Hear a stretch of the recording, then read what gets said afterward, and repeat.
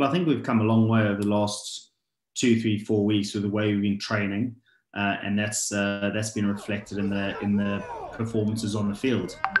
I think there were a couple of big moments in that game that we came through. You know, when the pressure came on and we stuck to task, and we got the results we wanted. I think if you go back to early in the season when we played Bedford, we had an opportunity to go and get a bonus point win, and we missed out on that.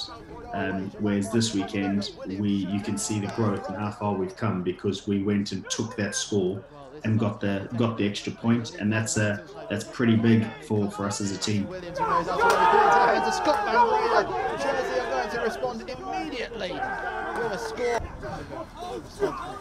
Well, I think one that stands out to me for the resilience we showed in the first half when Dan Barnes's try was disallowed.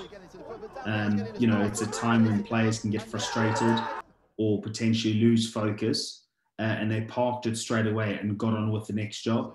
And I think that was pretty important, because you don't want games to come down to moments. Did that give an opportunity for Ampthill to get back in the game? Yes, it did.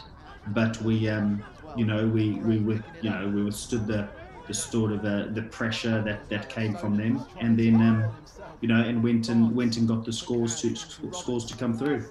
So I think the coaches did a great job last week of highlighting Amphill's kicking game and the way they wanted to control the pitch and control territory.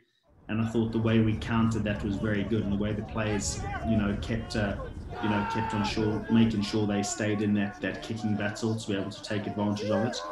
And I think that gave us opportunities through the back end, the last 20 minutes of the game, where we were probably putting on the pressure because we were in the right areas of the field. And I think that platform from the forwards gave the backs the opportunity to go and take those scores. To be honest, I think the most that coming out of it is them looking forward to what's next, looking forward to Coventry. If I'm honest, Ampthill's out the way, and we'll celebrate those things. We'll learn from moments in the game, but more importantly, it's about the game coming up against Coventry at home again in front of our supporters. And that's the one where the excitement, the enthusiasm, you can feel that although they've got a week off, they want to. They want to come back and ready to go again.